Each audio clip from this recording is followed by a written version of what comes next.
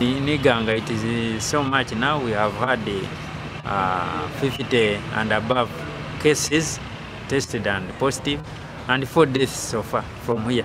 And a number of people have been brought dead from different places of the country, especially from Kampala, and buried in our communities.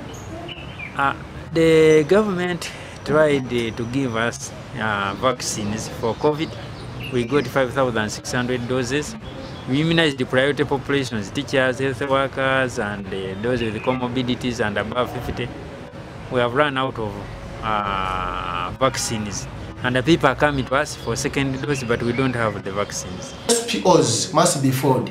Otherwise, failure to do that, then we are going to be at a very high risk, and we are going to lose a big number of people. Of recent, we buried someone at Bulamaji Sub-County who died of COVID. Has been a student, because this virus is really a big problem, which has proved to claim a lot of people's lives. I happen to have buried some in Nasroti, some in Navakone and other places. And that does not augur well, because we want to lead society which is healthy, which is lively, which is alive.